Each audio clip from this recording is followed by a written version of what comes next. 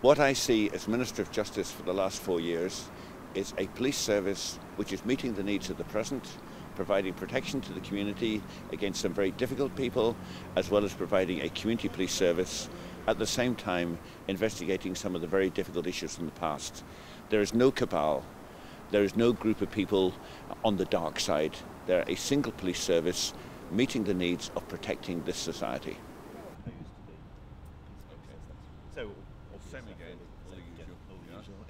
A few weeks ago, Gerry Adams, legal representative, said he was willing to be interviewed by the police in connection with the murder of Jean McConville. He turned up here voluntarily at Antrim Serious Crime Suite to be interviewed by the police. So I cannot understand why Sinn Fein are complaining about the timing.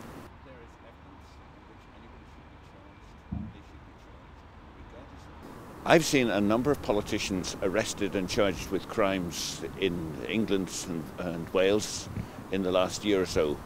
If politicians are guilty of crimes, they should be charged and go through the process. We should not suggest that political policing is implemented to keep some people out of the justice system.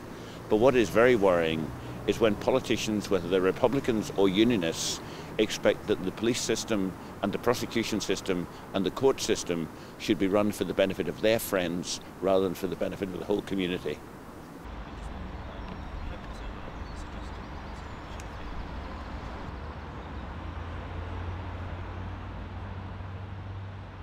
It would certainly be difficult for the political process, but the needs of justice for the family of Jean McConville are what we should be considering this morning.